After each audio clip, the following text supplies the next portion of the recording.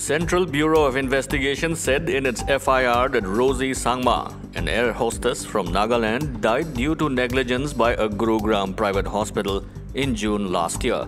The FIR stated that the critical patient of vaginal bleeding was treated by a dentist who was not at all qualified for the same.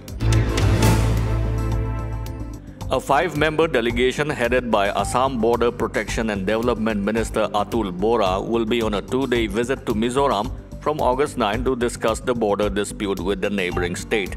Meanwhile, Mizoram Home Minister Lal Chamliana will lead his side of the team. Many conflicts have taken place between both the states in the last few years.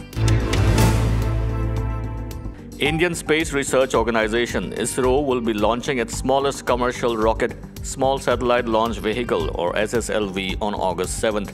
The SSLV will carry a satellite, Azadi Sat, comprising 75 payloads built by 750 girl students from 75 rural government schools across India.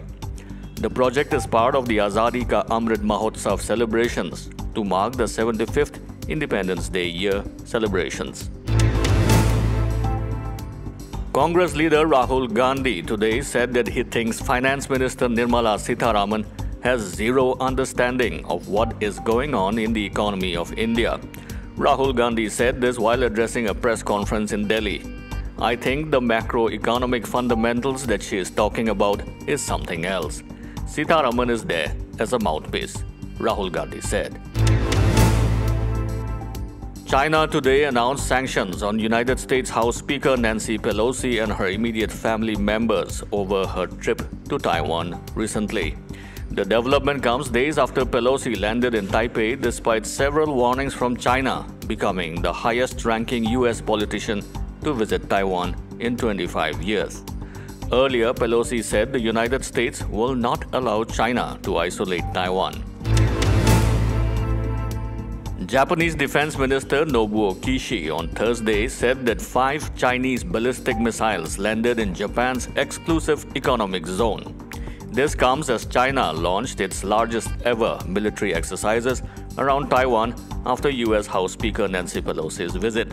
"We have protested strongly through diplomatic channels," Japanese Defense Minister stated. India's 27-year-old para powerlifter Sudhir clinched gold medal in the men's heavyweight category, taking India's medal tally at Commonwealth Games 2022 to 20. It is India's first ever gold medal in para powerlifting in the history of Commonwealth Games. Sudhir had a best lift of 212 kg and he finished with 134.5 points in the final, setting a new Commonwealth Games record.